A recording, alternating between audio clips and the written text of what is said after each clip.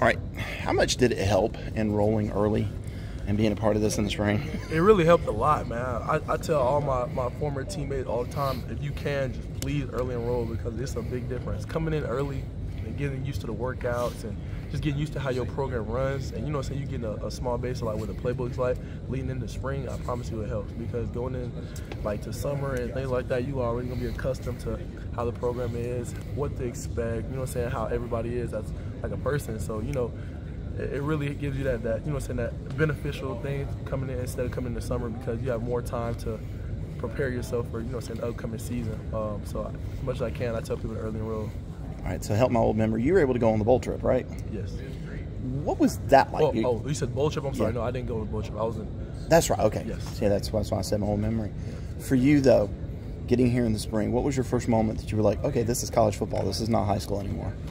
Just the speed. You know, in high school, you know, you're always bigger and stronger and faster than everybody. But coming here, you know, you got guys that's 6'6", 300 pounds.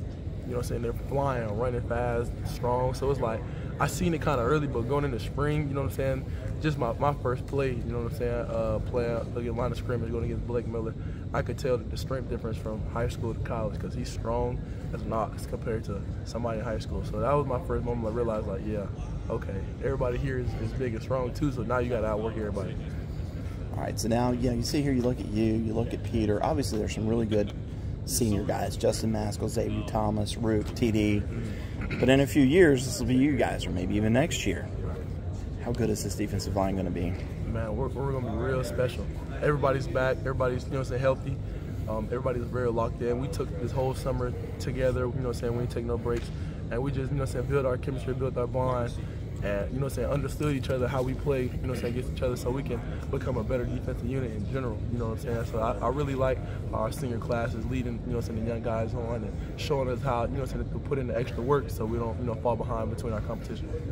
For you heading into this year, you're going to probably be leaned on to play a pretty good bit. What is your mindset heading into this fall camp? What is it that you're like, man, I have to get ready for this year. This is what I have to work on.